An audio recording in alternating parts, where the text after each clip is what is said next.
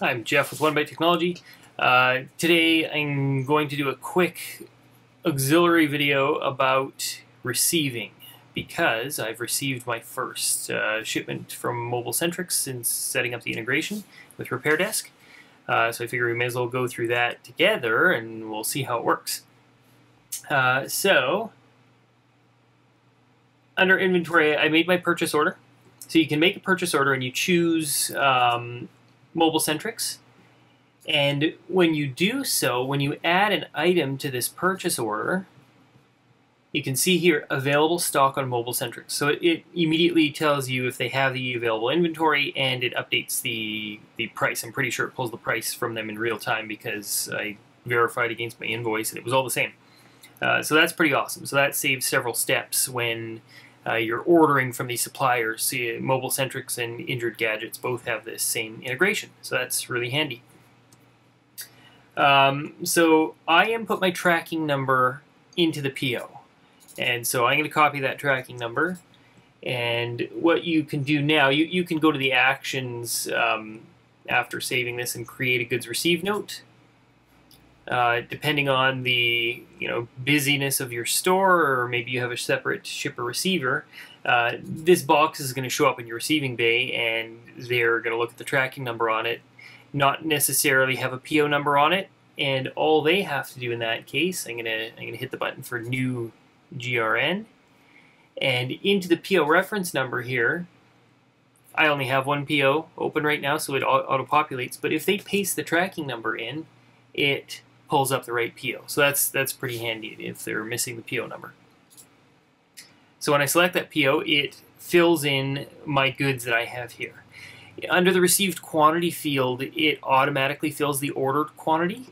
I'm not so sure I'm a fan of that. I think it would be better if it put in zeros, or maybe there may be an option where you could have the option where it would put in zeros until you scan the item, because if something's missing, you're not going to catch it unless it's more than one missing. So what we do now when we're scanning the inventory in, I've got some iPhone 8 screens here. Click into my field here to start scanning. Okay. So I've got two of those, and you can see here iPhone 8 screen white. I scanned it once, so the received quantity is 1, and if I do it again, then it bumps it up to 2. So it takes it, when you do start scanning, it scans in the right quantity, but I just worry about what's going to happen if I ordered 1, but they shipped 0. Is it going to catch that or not? Maybe I can experiment with that. Okay, so I'm going to scan everything else that goes out here.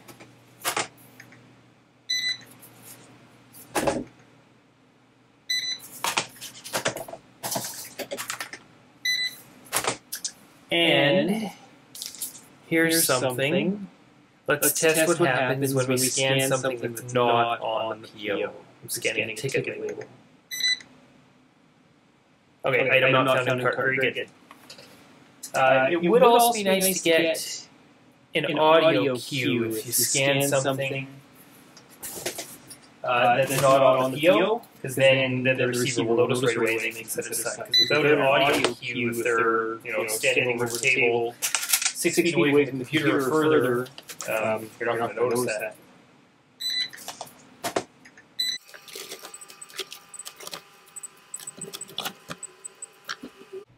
Okay, so the shipment is in. Let's see, receive 1, 1, 2, 1, 1, 1, 1. So everything looks good from there.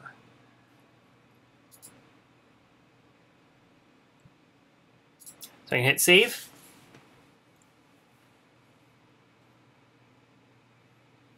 And now, so this is a big change from RepairShopr. When receiving in RepairShopr, I only had the opportunity to print labels for what I've just received, and it gives me all the labels. You can't pick and choose, you can't change the quantity, and for a lot of these items, like the mobile Sentrix stuff, I never did print labels, so if I was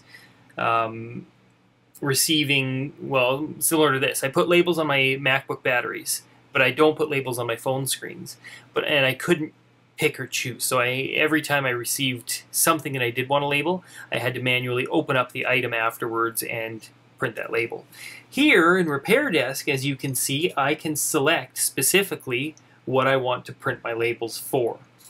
So now I'm just going to skip all my phone batteries. I'm going to print one for my MacBook batteries.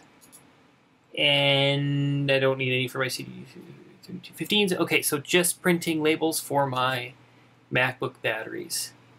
Print barcodes.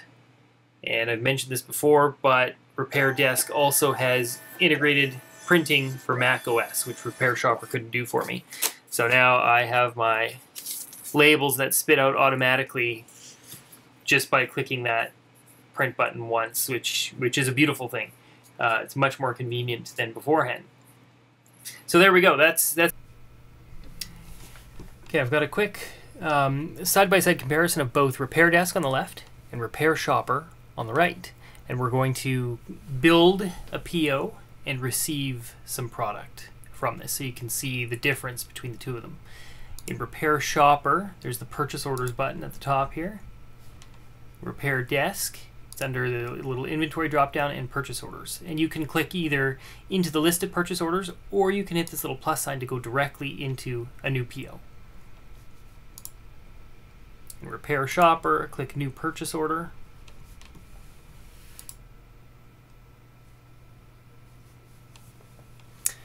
Okay, so I'm going to pick my vendor, let's say Mobile Sentrix.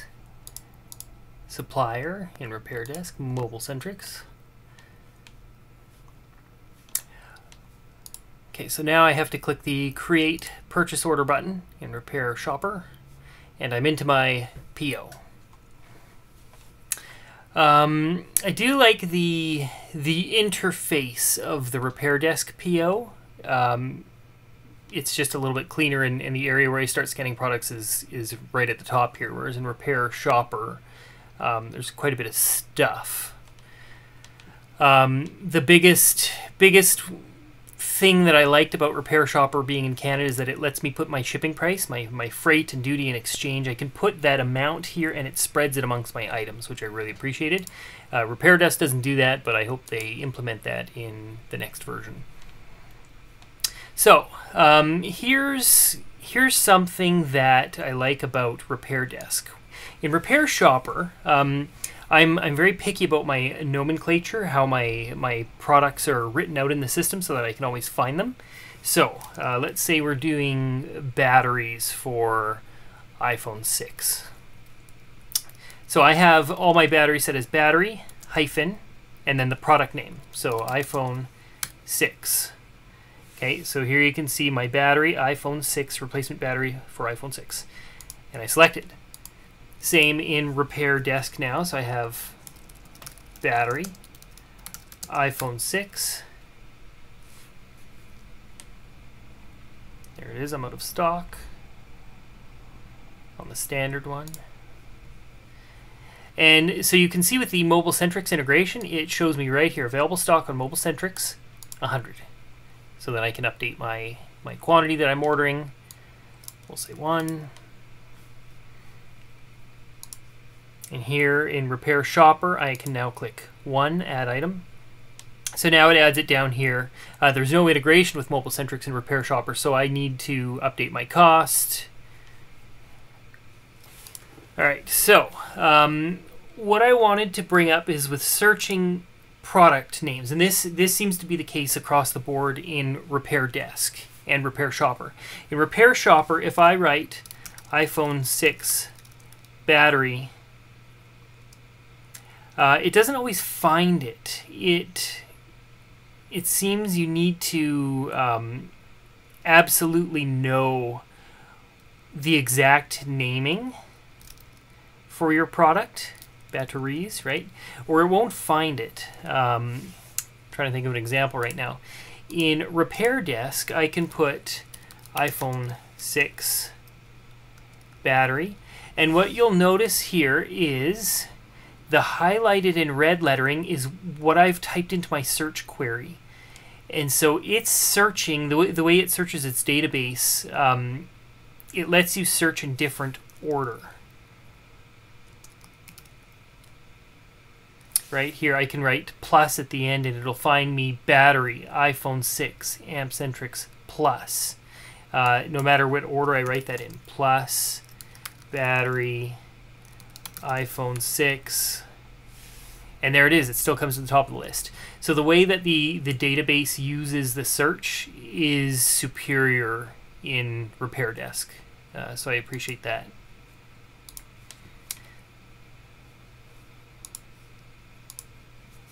I'll search for that again. Battery, iPhone 6.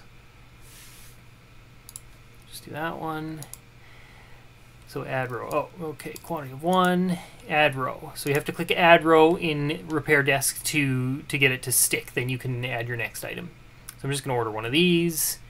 You can put in a tracking number if you know it, but that's generally after the fact. So in RepairDesk, you've got a purchase order and you've got a goods receiving note. They're separate documents. In RepairShopr, the PO from open to ordered to check-in and finished is all one document, all accessed from the same spot. So that's just, it's a different workflow, but something to note. Okay. So now that I'm done my PO, I would set it to ordered. I now have to go over to Mobile Sentrix website, find that product, add it to my cart, check out, and then I would add my shipping cost to the item. And notice it adds that cost to whatever items you've added. I only have one item here, so it's added it to the one item. But otherwise, it spreads that equally amongst the quantity of items on my PO. So then it's time to check in. So in RepairShopr, just got to lead, thank you. In RepairShopr, the check-in process is like this. All I can do here is either receive line items one by one by clicking the receive button, or receive all items into inventory. So I'm going to hit receive, and now it's in inventory. And my option for printing labels here, as I mentioned before, is received item labels. So this is where it would give me, if I had 100 items here, it would show me all those 100 labels, and I can't pick and choose which ones to print. So that's one part I really did not like about RepairShopr. But then this is finished. This PO is finished, and it will show up in my completed POs. In RepairDesk now, I'm going to hit save. And now I have this button here to check out with Mobile Sentrix. So if I click that, it gives me a little confirmation of my list here. So you check out with Mobile Sentrix. And it has brought me to my Mobile Sentrix account with that product in my cart, and I just hit proceed to checkout, and boom, pay for it, and it's done. So that's the Mobile Sentrix integration, which works really great. Then, once the products show up in RepairDesk, the process is a bit different. We go to our POs. You can see my PO here, and I can create a GRN, a goods receiving note. So you create that to receive the inventory and check it off as I showed you in the first half of the video. So I'm not going to continue with that because I'm not actually ordering this battery. So I hope that makes sense. That's the difference between these two side by side for receiving. The RepairDesk receiving process is much more in tune with a higher end operation if you're receiving lots, where it gives you the ability to scan your products as you're receiving them in a high volume warehouse, rather than going through and clicking on each of these lines individually. However, my gripe here, and I've confirmed with RepairDesk, is when you're receiving, it automatically puts the received quantity at 1. So it is possible, if they short shipped you a single item, it's possible to miss that. So I'm going to hassle RepairDesk to change that so that the default is at 0, so you can scan in and you'll know if something was missed. So there we go. That's receiving a shipment and printing specific labels in RepairDesk. Once again, Jeff with One Byte Technology. I'm in St. Albert, Alberta, Canada. Thanks for watching.